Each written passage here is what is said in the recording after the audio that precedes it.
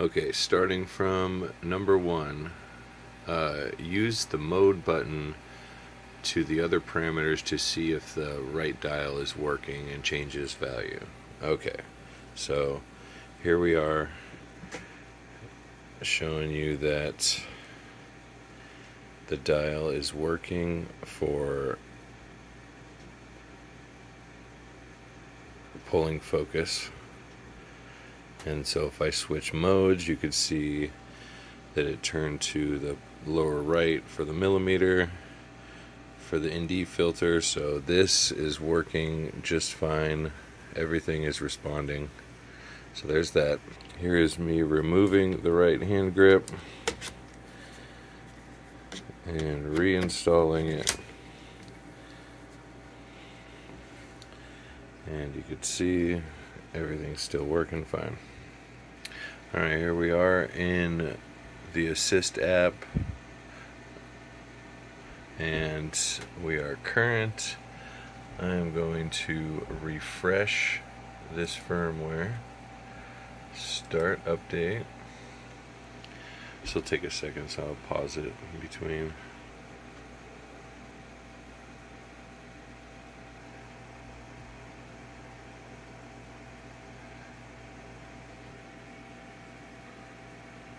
Alright, just finishing the update, refresh, and it is complete. Alright, so I will remove the cable. Now that the camera's been complete, now here we are back at the dial. You can see that the dial is working for pulling focus. But now if I switch over to mode, I'm going to push the mode so you see both, me pushing the mode. Now you'll see in the bottom right corner of the screen that the millimeter is on, and it still fights me. So watch as I let go, you'll see it return to its position. So the motor does not want to move. But if I calibrate, I'll show you what that looks like too. So we'll go through and calibrate. Alright, so I'm going to calibrate the motor. As you can see, it works fine. It's calibrating perfectly fine. It shows that it was completed. So when I go out of this menu, and I do remember turning on the auto manual focus. So that is on now.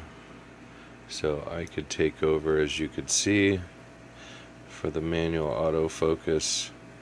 It grabs, it does its job, and then I'm going to push mode. And now it just switched, as you could tell on that side of the screen. It lower, it's yellow, and the motor still just wants to go back to its position as if I don't know, this is where the zoom is not working still.